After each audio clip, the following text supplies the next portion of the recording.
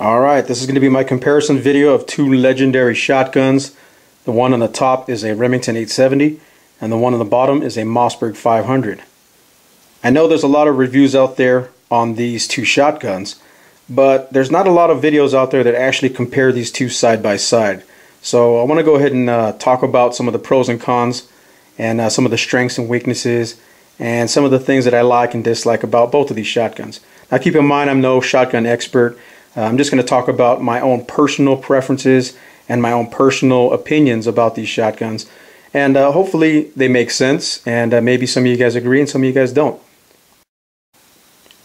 Now the one on the top is the Remington 870, and more specifically the one that I have is a Remington Wingmaster, which is what's kind of known to be the Cadillac of 870 models. There are all kinds of other models out there, like the Express, the Marine, the Mark I, the MCS, which stands for Modular Combat Shotgun, the Police, the Super Magnum, and so on and so forth. There's all kinds of different variants of the 870.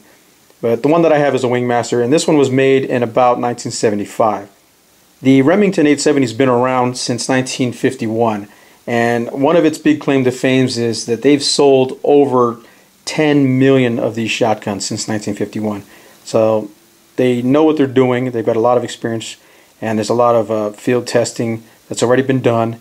Combat proven, police proven, hunting proven, home defense proven. Definitely a well-made shotgun and has a great track record. The Mossberg 500 has been around since 1960, and there's all kinds of different models of the 500. There's the 590, the 590A1, which is a military pump action shotgun. There's a Persuader, the Mariner, the Maverick 88, Bantam, Model 505, Special Purpose, you name it. There's all kinds of different variants of the 500. But in essence, they're all the same shotgun at its core. In general, most people will say that the 870 is mostly popular with police, and the 500 is mostly popular with the military. So both shotguns are very field tested and combat proven. This is the Remington 870. As you can see, it's a very refined shotgun. Very well made. Very nice. The attention to detail is very high in this shotgun. This one here is a Wingmaster, so a lot of people will consider this the Cadillac of 870s. Remington has a higher number of checks that they do at the factory on the Wingmasters, so they will look and feel a lot nicer than most shotguns. And as you can see, the bluing is gorgeous on this shotgun. This shotgun was made in 1975 and still looks brand new. Gorgeous. So some of the specs on this gun. This is an 18-inch version. This is probably the most popular length, the 18-inch barrel. The length on these 870s vary from model to model.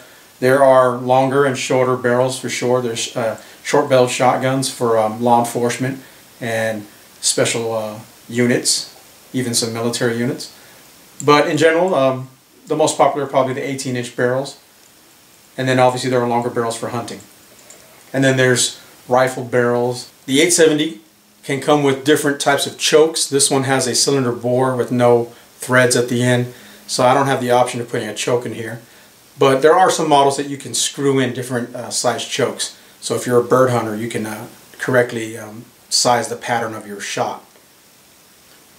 It weighs about 8 pounds depending on how it's configured.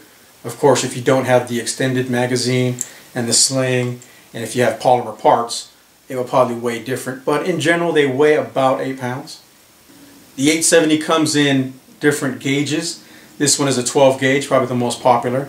But there are also 16 gauge, 20 gauge, 28 gauge, and 410. The capacity on this model is 7 in the magazine, 1 in the chamber, for a total of 8. But there are other configurations. If you don't have this extended mag tube, it'll generally be 4 in the magazine and 1 in the chamber. And then obviously, depending on where you live in the country, there may even be plugs in here that limit your capacity in the magazine for hunting and whatnot. Now something to note on the Remington 870, you can unscrew this tube here and remove it and put a cap on here. or you can obviously take a cap off and make the magazine tube longer or shorter. There are different size magazine extension tubes. So that's kind of a nice feature that you can do on Remingtons. You cannot do that on the Mossberg 500. As you can see there, it has a screw that covers the end of that magazine tube. So once you take that screw out, all there is to see there is some threads. There's no way to extend that magazine tube. Now if you want to have a higher capacity on a Mossberg, you have to go with a whole entire different model like the 590. I'll talk about that later. The receiver on an 870 is machined out of a piece of steel. And a lot of people love that. That's a big claim to fame for the Remington 870, is that the receiver is steel. The Mossberg is made out of aluminum. Now, is it better than aluminum? That's a personal preference. Of course, if you're a Remington guy, you're probably going to say, yes, that's better than aluminum. And if you're a Mossberg guy, you're going to say, no, it doesn't matter.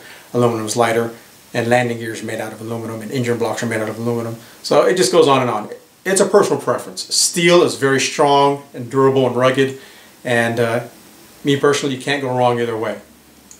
I like the fact that you can blue steel. As you can see, the bluing on this is gorgeous, and you can't blue aluminum. You have to anodize aluminum. The Remington has a single extractor. As you can see right there, it has one very large extractor claw, and that is machined out of steel. Very rugged and reliable, and very proven. Been around for over 50 years doing its job, no problem.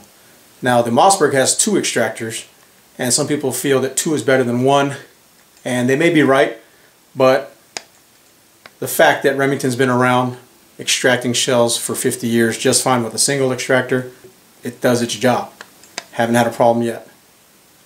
Just something to note. Let's take a closer look at the load gate or shell carrier or shell elevator, whatever you want to call it. There's a lot of different names out there that people call it. But as you can see, on an 870, it is spring loaded. It actually pushes back on your finger when you're trying to load a round. Here's a dummy round. It's not real. And it pushes back on you. So if you don't have a good grip on it, you could drop it and it pushes it right out. And you have to fumble around and get another one, or do whatever you got to do to get this thing loaded. And some people say that split second that you're fumbling around to get another round can mean the difference between life and death. And I tend to agree with them. That can be an issue for some people. But if you practice, you can load a round no problem without any issues. It's when you mess up and you accidentally drop it and it pushes it out that you have a problem. Now, one of the things to be aware of on the 870s with the spring-loaded gate, if you're wearing gloves, you could get your gloved finger snagged in there because it pushes back and it could actually bite some of that material and get you snagged up for a split second or even a couple seconds, depending on how bad your glove gets snagged in there, as you can see right here.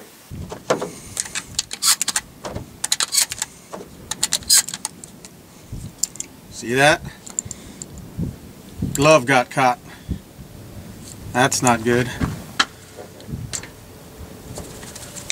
That's never good in a gunfight. And I didn't try to do that. It just happens.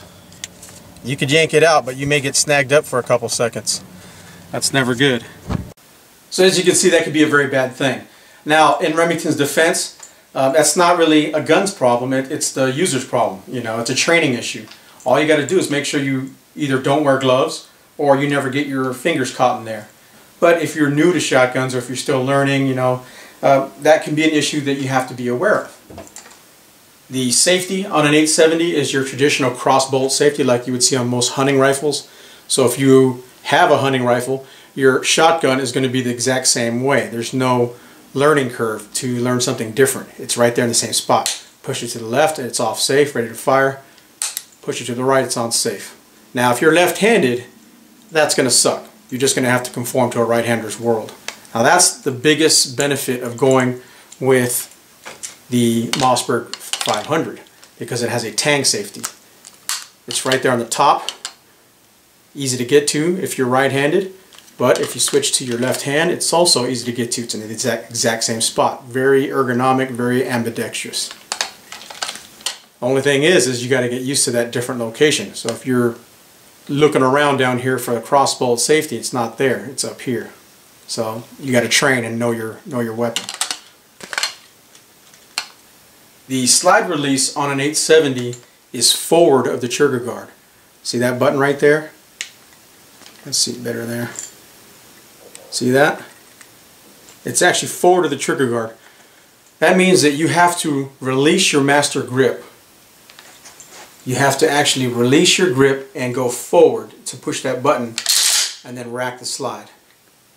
So that is a negative to some people. Some people don't care, and some people think that that's actually better than the Mossberg. On a Mossberg, as you can see here, the button is behind the trigger guard, right there. I don't know if you guys can see that. See that?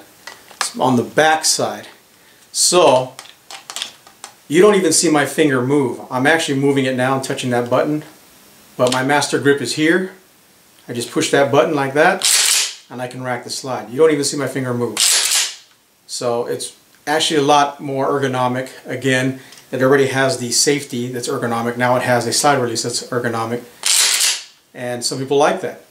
Now some people will say that's kind of a downside because it's too easy to hit. You're running and gunning with your shotgun and you accidentally hit that slide release button while you're running and gunning, and you could possibly bring your chamber out of battery and then the gun won't fire. And you do hold the gun right here when you're running. So that is possible. It could happen. But again, if you train with your weapon, it's not the gun's fault. That is a training issue. That's a user problem. Now, one of the downsides to the 870 is that it has a non-removable ejector. That's that part right there. You cannot remove it from an 870 yourself. If you have any issues with shells not ejecting properly, you cannot fix it yourself. You can't remove it and then replace it with a new one yourself. You have to send the receiver to Remington and have the factory gunsmiths. I'm not exactly sure how they remove it. They probably drill out the welds. You could probably see the two weld spots, but they probably drill them out and then put a new ejector and then re-weld it back into your receiver and then re-blue everything and all that good stuff. So that kind of sucks that you have to do that. I personally prefer the ejector style and design of the Mossberg 500 because all you need is a flathead screwdriver and you can replace your ejector with a brand new one at home or in the field. You don't have to mail your gun to anyone. So that is a closer look at an 870. Now let's go ahead and take a closer look at the Mossberg 500. This is the Mossberg 500A. It is combat proven, field tested with military and police. Very reliable, very rugged, very robust, very well built shotgun. There is no denying that this shotgun is up to the task of pretty much anything that you want to do with it. Helm defense, combat, hunting birds, you name it. This gun is a good shotgun. Now some people will say the Mossberg 500 feels clunky, it rattles, it's got that Mossberg rattle. It's not as refined as an 870, lower build quality than an 870, and doesn't look quite as finished as a 870. And they may be right, but there is no denying that this thing is caveman simple and devastating, and definitely up to the task of whatever you want it to do. The barrel length on this 500 is 18 inches, pretty much your standard home defense shotgun. But there are longer barrels for bird hunting. There are shorter barrels for law enforcement and military. There's different rifled barrels that you could use. In some states they don't allow you to hunt with anything but a rifled shotgun. So whatever you need, they have a configuration for you, that's for sure. In this configuration here, the plain Jane stripped down version, it weighs about 5.5 pounds, give or take. But of course, if you start adding shell carriers and lights and lasers and different types of extensions and optics and rails and you name it, you can weigh this thing down to 15 pounds easily, I wouldn't doubt. The 500 comes in all kinds of different gauges. This is a 12 gauge, like I said, probably the most popular gauge for home defense. But there's also 20 gauge and 410 bore. The capacity on the 500 is 5 in the magazine and 1 in the chamber in this standard configuration here, this 18-inch home defense configuration. If you want to have more ammo, you're going to have to buy an entire different shotgun, which is the Mossberg 590, which has 7 in the magazine and 1 in the chamber. That is the only way you can get more ammo in your shotgun. Unlike the Remington, where you can unscrew this cap here and put a magazine extension on it, you cannot do that with the 500A. As you can see on the Mossberg 500, you cannot add a magazine extension because it has this screw right here at the front, and there's no way to add a magazine extension. So that's a big downside for those of you who want to swap between a small shotgun versus a larger shotgun with more ammo. Now, you probably could buy a conversion kit that makes this into a 590, but why do that? The price is going to cost you about as much as a brand new 590 anyway, so you might as well just buy a 590 and have both shotguns. So that can be a downside for the Mossberg for sure.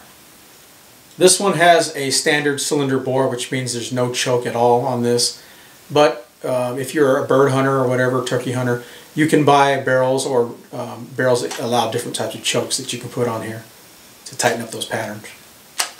The receiver on a Mossberg 500 or all Mossberg 500 variants is an aluminum receiver. Now, some people will say, oh, aluminum's not as strong as steel. That's why I like Remington. You know what? I think personally that's BS, because aluminum is used to make AR-15s. They're used to make engine blocks. They're used to make landing gear. Aluminum is just fine, and they've got a track record to prove that aluminum works just fine. Matter of fact, Mossberg is the only shotgun to pass the military trials, so I don't think there's anything wrong with aluminum receivers personally. That's just hater BS. It is a little bit lighter than steel, which is I think a good thing. The only downside to aluminum is you can't blue it. It has to be anodized or parkerized.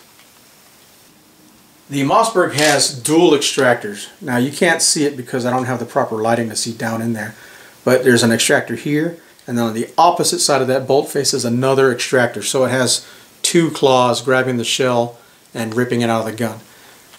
Now, some people will say that having 2 is better than 1, which makes it more reliable, and that's probably one of the reasons why it did so well in the military trials.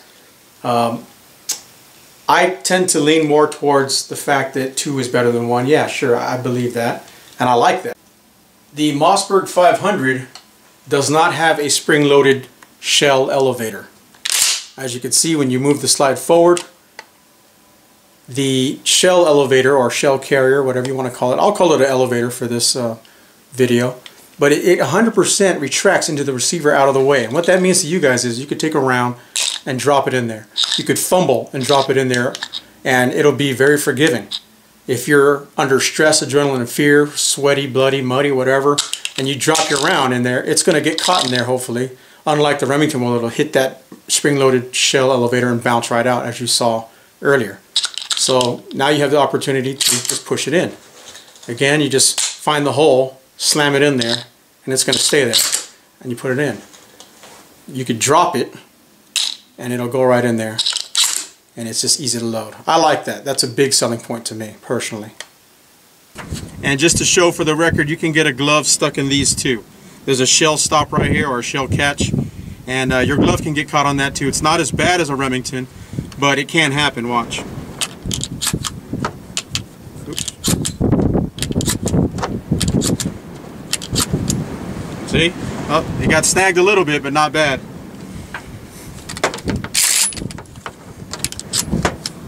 There it is again, see? It gets snagged, but it gets released real quick. The safety on a Mossberg is a tang safety, is what they call it. And all that means is that the safety is located on the top right here where my thumb is. You see that? It's just a lever that you push forward, and there should be a red dot right there. Mine actually doesn't have a red dot. This is an old model. It probably fell out. But normally you push it forward and you see red, you're dead. Pull it back and it's on safe. So that's nice. And the nice thing about that is you can just glance down you could see that your gun is ready to fire or on safe. Whereas if it was a crossbolt safety down here, you'd have to tilt your head or tilt the gun and look to see if it's on safe, or you'd have to feel to see if it's on safe. Whereas here you can feel and look at the same time without moving anything. Your master grip is still there and you're still on target. So that's a big upside to the Mossberg. Also, if you're right-handed, you can go left-handed, no problem, and it's right there. No reaching around for a crossbolt, because it's still in the same spot whether you're right or you're left. And if you have a family member or a friend that's left-handed, they're going to love this gun because they don't have to goof around with it, because it's right there for them. Just like for a right-hander, it's the same spot. Huge upside for lefties. Now the ejector on a Mossberg is removable by the user. See that flathead screw right there? Right there? I could take a screwdriver and back that screw out and take the ejector out and replace it with a brand new one. Right here in my house or in the field. No problem. I don't have to send it to the manufacturer to have them take it off and weld a new one in there. That's a big selling point to the Mossberg. And you can even see the screw on the other side right there. And that actually helps. When you're loading a shell carrier too. They use that as part of the mounting surface for a shell carrier on some models of shell carrier. So big upside right there. I love that. Alright, so that's my review of the Remington 870 versus the Mossberg 500. So what do you think the final verdict is? What do you think I'm going to say? Which one's better? You know, to be honest with you, my answer is one is not better than the other. I think that the Remington 870 is a better made shotgun with nicer materials, better craftsmanship. It's more refined. It feels like a nicer shotgun. Everything is tighter. There's less burrs on the metal. The bluing is gorgeous. Yeah, it's a better made shotgun overall. It's definitely refined. I like it. It feels like quality. But I will say this, it does have some things I don't like. I don't like the crossbolt safety. I'd rather have a tang safety. I don't like the single extractor. And I don't like the spring-loaded shell elevator. But overall, I'm glad to own it. It's a fantastic shotgun. Same thing with the Mossberg. I think the Mossberg is awesome. I think it comes in at a good price point, which is usually about $100 less than a Remington, so that's always good. It's affordable for us guys on a budget. I absolutely love the dual extractors and the shell elevator that moves out of the way so you can load it easier. And I love the tang safety. That's awesome. The things I don't like about it, parts rattle, the finish is not as nice as the Remington. It's got some burrs, machining burrs here and there. And overall, it just feels like a clunkier shotgun. But does that mean it doesn't work and it doesn't do the job of defending my home and defending my life, defending my family? Absolutely not. Both shotguns are up to the task of home defense, combat, police duty, you name it. They're both proven, and I'm glad to own either one of them. So whatever one you pick, just be comfortable in the features that you got. Alright guys, hope you enjoyed this video. Stay safe.